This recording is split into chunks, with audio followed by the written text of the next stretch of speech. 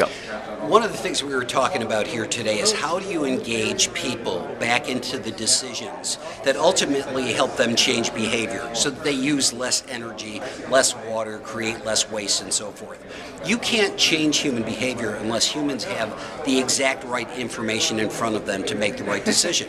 One of the things I talked about here today is the idea that when you take real information, it may be in BTUs, it may be in degrees of a thermostat, it may be in a number of different metrics that we don't really associate with how to save money or waste.